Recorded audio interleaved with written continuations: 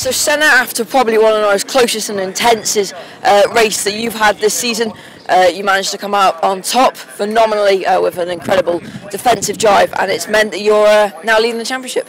Yeah, I was trying to back Lewis up enough so that Dan and Johnny Hadfield would catch up to us. As I was doing that, Johnny and Dan were also battling, so as I was backing Lewis up, they weren't really catching him up, so I had to drive very defensive and managed to hold it until the very end, going down to first gear at the hairpin every single lap, I think. Now this Knockhill track is a very tight and twisty track, so it's definitely one where you have to make sure you get your lines right, because otherwise you could be not only spinning but maybe even rolling.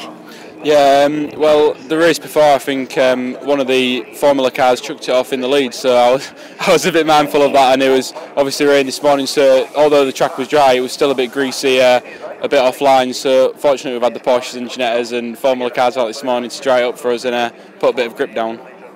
And finally, we now move on to Rockingham. Obviously, in the championship, it's definitely going to be one that Ginetta Junior track's going to provide another great and intense weekend for the spectators. So, what are your hopes and ambitions?